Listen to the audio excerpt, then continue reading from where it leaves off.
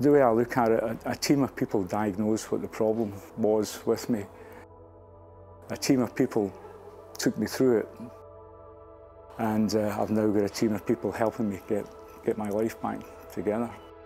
Something might be happening in your life, you just need that space to reflect. So this garden is a lovely space where you can be by yourself with your own thoughts. Parkman helps the community in masses of ways, mainly because it's a focal point to bring everybody together, and that gave us a great opportunity to be the centre of our community, which is really important.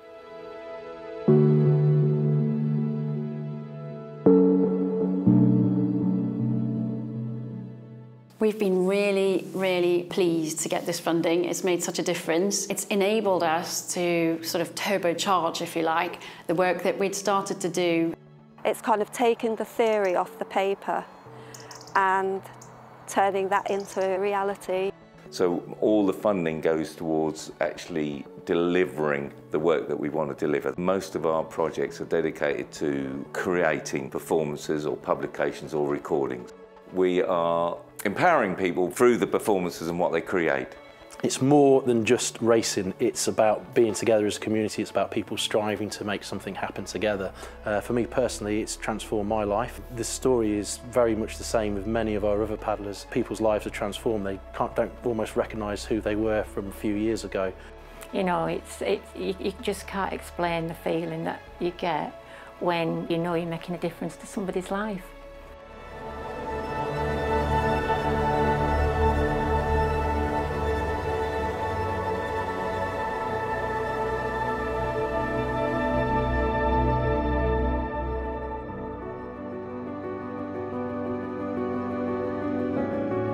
What a huge pleasure to be able to introduce our Project Launch Fund. We're really excited because we've been able to invest £1.5 million across our Leicester, Leicestershire and Rutland system and fund bright ideas that have actually come from our staff and our communities. This funding is to support NHS organisations and voluntary sector organisations to support with selecting those initiatives. A Project Launch Fund stakeholder panel was set up and we had representation from across all of our partner organisations. We actually approved 111 initiatives. What we were looking for as part of the Project Launch panel was how these projects and these bids met certain criteria. So that includes health inequalities, staff health and well-being, training and development, organisational development, patient experience. So we were looking for bids that met some or all of that criteria. We know that our staff are motivated, but in the past, what they've lacked is a little bit of investment. And by giving that little bit of investment, we know it makes a huge difference.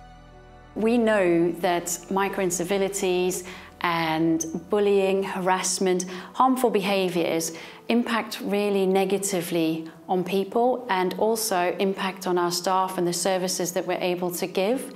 So this programme is all about preventing harmful behaviours. We're expecting the impact to be that we will create a group of connected individuals who are all passionate about being active bystanders. There'll be people who understand why people might behave badly and what the underpinning reasons for that might be, and then to be able to intervene in a compassionate but also effective way. We really want to retain our staff and we want people to know and to feel that this is a great place to work and to receive care. So yeah, Chinese dragon boat racing is a traditional 2,000-year-old sport which grew up from a festival in ancient China, and it's now a sport that's worldwide. As is mixed teams, so men and women will compete together. We race in the boat together. We sit two abreast with a drummer at the front and a helmsperson sat at the back. And it doesn't matter how strong you are, if you're going in time, then you're part of the machine and you're making it work beautifully. When it's working well, it's an absolute beautiful thing to be part of.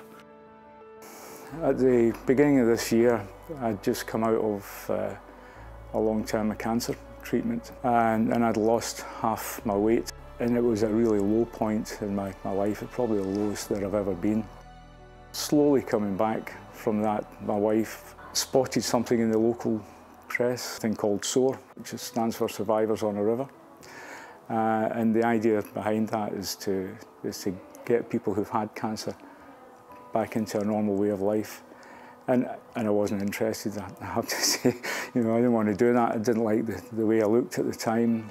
Whatever, I came down to the open day, and there were so many people about, and I was still hesitant, but I was made to feel so welcome here. I've never really looked back since then, I have to say. The big family that we are here at Soaring has really helped me tremendously. And it just changes your mindset in a massive way, because the idea about being in the dragon boat is a mentality of it being a we, not me mentality. So Bright Sparks Arts and Mental Health Group in general, we're dedicated to promoting positive perceptions of mental health through music, comedy, art and creative writing largely. The people we're looking for are people who experience severe and enduring mental health problems. So largely people who attend our groups have been inpatients within mental health units. I do DJing for Tim down here. I used to come as a service user. Now I'm working for Bright Sparks. It feels good. I mean, I'm helping pass on my skills to someone else and get people dancing and singing. We engage with a lot of homeless people, rough sleepers, but also people that are just really struggling financially. And we have like a huge mental health remit where, I mean, mental health is very prevalent within the homeless community and the disadvantaged community. We need to have avenues for people to engage and to develop and to discover themselves and express themselves and be seen and have a voice. And that's what I love doing this kind of work, really. I'm in the fortunate position that I actually say to people, no, you are welcome. We want you to come. You might be on a secure unit, and I'm inviting those people. We look at creating an environment where people feel they belong, where people can develop alternative identities, a singer or a songwriter or a poet, all positive identities, as compared to maybe mental health service users. Parkrun is a worldwide organisation that provides a free weekly timed 5K run, walk or jog every Saturday morning at 9 o'clock. As a school, we felt it was really important to be putting something back into our local community, and we have lots of runners at school. We have a running club based at the school, so they train with lots of our pupils outside of school hours. And our nearest parkruns were 10 miles away in Bedworth or 11 miles away in Leicester. And so there used to be 200 to 300 people in Burbage every weekend travelling to those places by car. So having a parkrun in Burbage means that rather than driving there, they walk or run or cycle to our event, do the event, and then walk, run or cycle home, which is massively reducing the carbon footprint of parkrun as a whole. And so today we've had people who've run very quickly, we've had people who've walked. It doesn't matter. And then at the end, lots of people come and have their cup of tea and a bit of cake or a cup of coffee and have that social time, that chat, that mental well-being time, which is so important. So the funding that we've applied for the parkrun is run on grass. And the issue is going to be, as we get through into the winter, that the parkrun some weeks would have to be cancelled because the grass will not be suitable for 150 people to run on. So the funding we applied for was to part fund a path to go all the way around the field, which means our event can carry on no matter what the weather all year round. We're standing in the beautiful Secret Garden. It's in the grounds of the Glenfield Hospital in Leicester, and it's an acre of walled Victorian garden.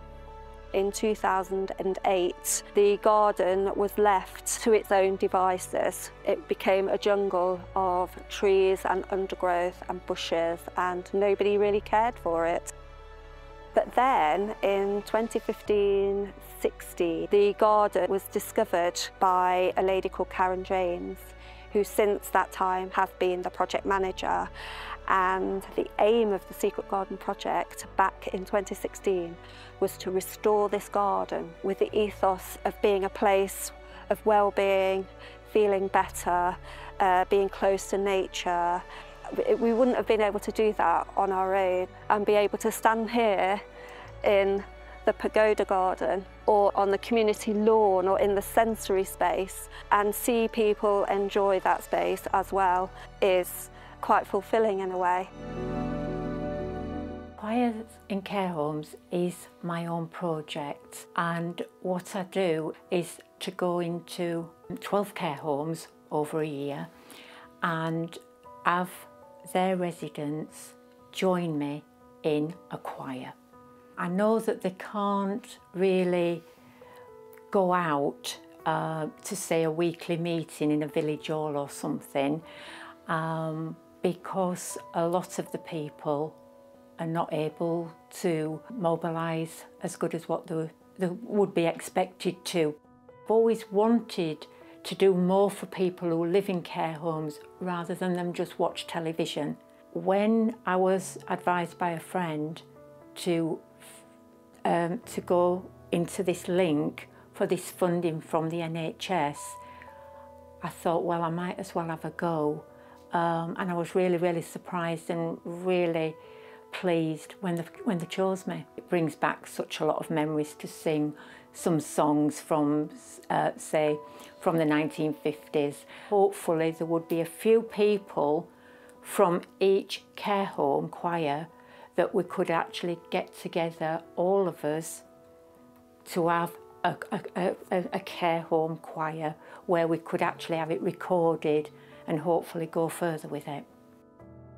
In this choir at this particular care home, I can have 18 people, 18 residents in the lounge, and right at the back they have a lady that sits in a special chair, so she always has to sit in that position. And she doesn't talk, she's over 100. What I do is I'll walk down and I'll sit next to this lady and just say, we're going to sing your favourite song, All Things Bright and Beautiful. And she'll come with this big beaming smile, no teeth, just showing all the little gums. But her eyes sparkle, and she said, I like that. They're my diamond moments when that is worth more to me than if I had something like a diamond. And like, if you have a positive mind, you can do anything. And I believe this wellness, well-being exercise definitely creates a positive mind from a negative one. Because I talk to people about how they're feeling before and how they're feeling after. And it's lovely that they have an opportunity to be with other people in a safe environment. I would say, because I've gone through a lot, losing my husband and that, and I lost my confidence, I didn't know where to go, and then this came up and I thought, I'll try it. And I love it because it's helped calm me down, and I feel like it's given me a purpose. A practice of yoga and mindfulness that's so simple that can work physiologically if we just take the time to settle into our breathing, to pay some more attention. We know that these things work now. The research is showing, you know, exactly how this happens in the body, exactly what happens in the mind, what happens with the nervous system. But the thing that I've been pleasantly surprised by is the sense of community that's come from this, and the well-being that comes from community. A lot of these initiatives do bring communities together and other people together. I think what we saw was people had some small ideas that they would know make a difference, and they just needed that little bit of funds, and we were able to provide that. I think what I'm really looking forward to with the next steps is to see how these projects develop and grow, and how we nurture them as a system to support future innovation across our system. Following our celebration event, we're actually looking at creating a community of change agents, and we want to support our colleagues that have actually worked hard in implementing their projects to continue to build on and sustain the fantastic work that's actually been taken forward. I want to say to the people that are funding it, thank you, and thanks for giving us the opportunity to do these sessions and receive them as well. I'd like to thank the LLR and all those that have supported us to reach this point. This gave me a real purpose, something to look forward to build upon, to learn, and be part of this family that is soaring. The spirit is unique, and I'll be forever grateful for that.